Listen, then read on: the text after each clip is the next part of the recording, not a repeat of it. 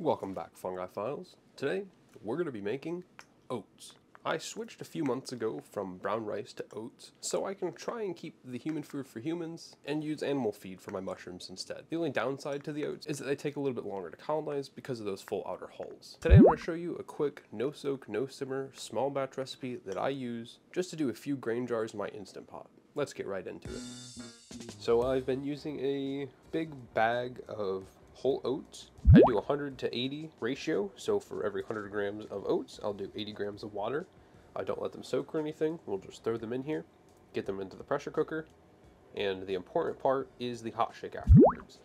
Generally, that's why people stay away from this no soak, no simmer method, is because that hot shake is super important afterwards to distribute the moisture and make sure all of the grains are evenly hydrated. Anyway, let's go ahead and get these jars filled up so we can get them into the pressure cooker. We will just tear our scale with the empty jar on, get 100 grams of oats. For these 300, 400 milliliter jars, I do 100 grams of oats, and it fills it up pretty well. I also don't break and shake, and another downside of the oats is that they take a lot longer to colonize.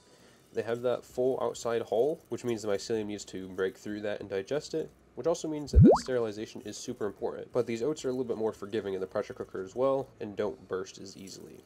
There's 100 grams of oats in here, which for me is just over the 100 milliliter mark in these jars. And I need to fill up the secondary jar. I would generally suggest, if you're doing large-scale cultivation or trying to get a bunch of jars done at once, it makes more sense to just boil and overnight soak or use some other method. For me though, these jars take a long time to colonize, so that allows me to run them just a few at a time. I can fit 6 in my Instant Pot, and they work very well. And we don't need the scale for the water. It's just going to be 80 milliliters of water, and I have this convenient little flask. 80 and 80. Now with these two jars, I just give them a little swish.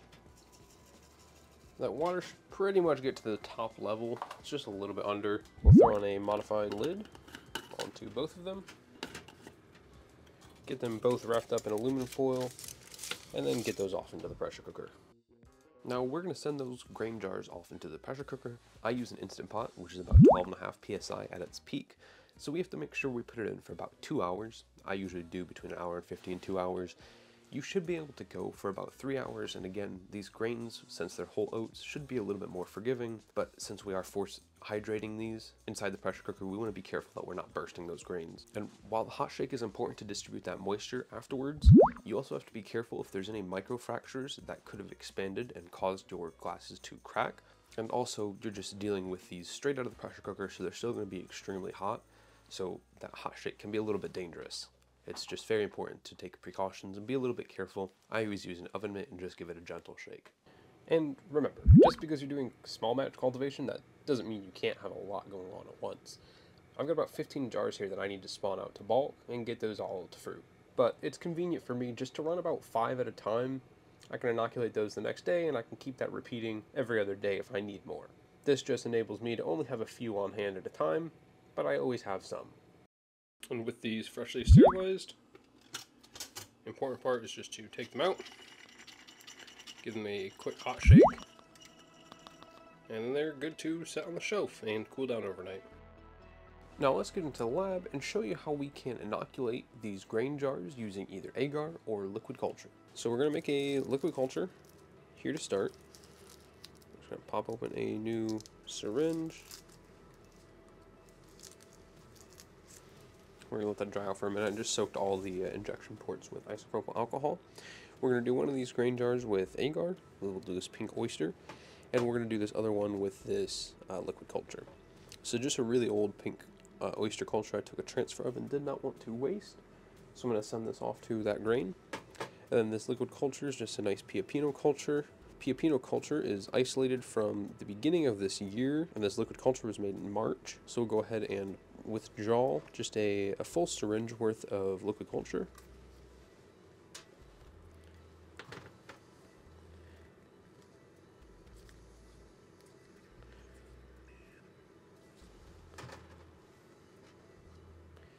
Beautiful. I'm going to sterilize it, and I'm going to return this culture jar back to storage. Now we have our really nice pioppino culture here, which I will go ahead and get labeled. Perfect. So I've got my label for both the syringe and the culture jar, since they're both using the same culture. This just tracks back to my isolation tracker, which is just this really advanced spreadsheet that I've been working on that kind of monitors the health, inventory, culture stock, their viability and everything. Just make sure I keep everything in order and organized. I'll set this on the other side so we can label this jar. Now with this properly cooled down, let's go ahead and just inject a few cc's. Inoculate that first jar. We can sterilize our liquid culture, and I'm going to cap this and get it into storage. Now our inoculated jar here can be moved off into incubation. Now for the second part, we're going to be doing agar to grain. So we are going to start with sterilizing our blade and let that cool down. We can go ahead and pop off the wrap from there. And I have a modified lid on here, but since we're doing agar to grain, we can go ahead and loosen our lid. We're not going to take it all the way off though. Let's checkerboard our agar real quick.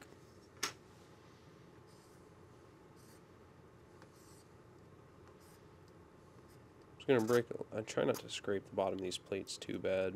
I autoclave and reuse all of my Petri dishes. They're PP5 dishes.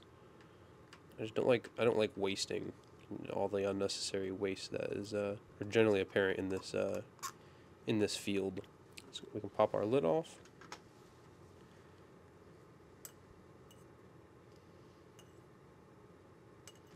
Definitely didn't need all that agar in there. But again, I'm just trying to use that plate up and not let it go to waste. Just give it a good shake. Now we can clean up our workspace, sterilize our tools, and I need to get a label for this.